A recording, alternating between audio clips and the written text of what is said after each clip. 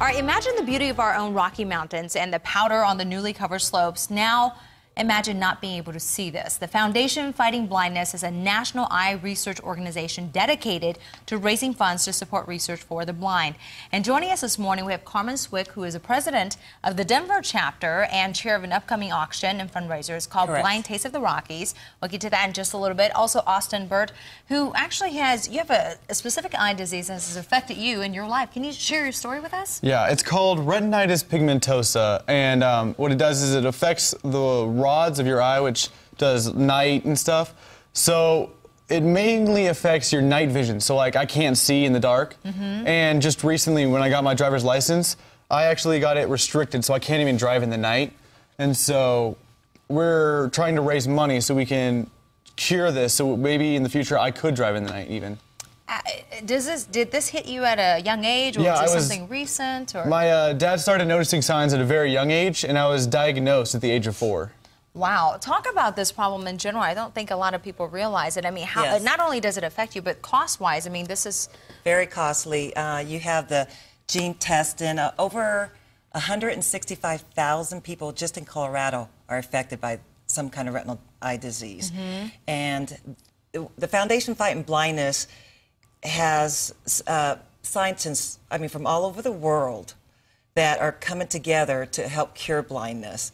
And this is something that people don't realize, how many people are affected one way or the other. I mean, you have macular, your retinas, Usher, Stargardt's. There's just so many different eye diseases that people aren't aware of, that we wanted to help bring awareness and raise this money, you know, to help people like Austin to be able to see that, you know, one day he might be losing his sight. And that's just a sad thing, and I don't like to see anybody, you know, to see them lose that, and it just breaks my heart. Have we come a long way in the last 10 years when it comes to research?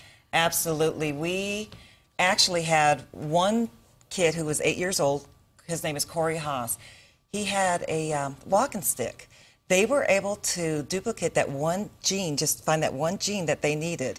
And the Foundation Fighting Blindness scientists came, did their job, and he's able to put his cane down and walk now and see and ride his bike just like all the other children do. So this is why it's so important to, you know, to raise awareness. And this is why Carmen and Austin are here today. We're actually here to also tell you about an upcoming event that you can take part if you want to help out and learn more about it.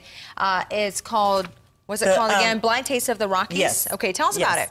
It's our 5th annual Blind Taste of the Rockies, and it's going to be held at Hagen Aviation Centennial Airport.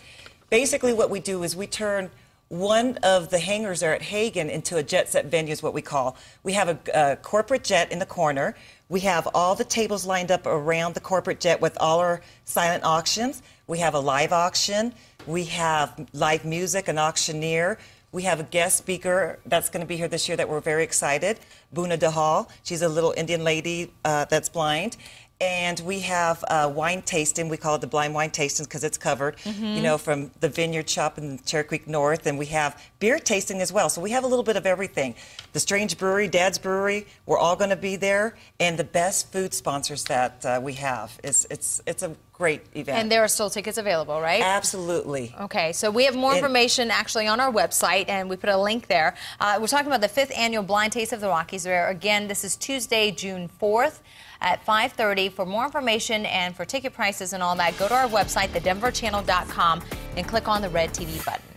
And then one other thing, too, the next following day we have, it's called Scramble for Sight, and that's our golf tournament. And they have raised over, what, $1 million within 12 years now. Wow, okay. So that's our, you know, next event. And people can buy tickets if they don't want to show. They can still buy tickets. They can still donate. We'd love it. All right. Go to the website for more information. Thank you both, and thank you for sharing your story with us. We appreciate it.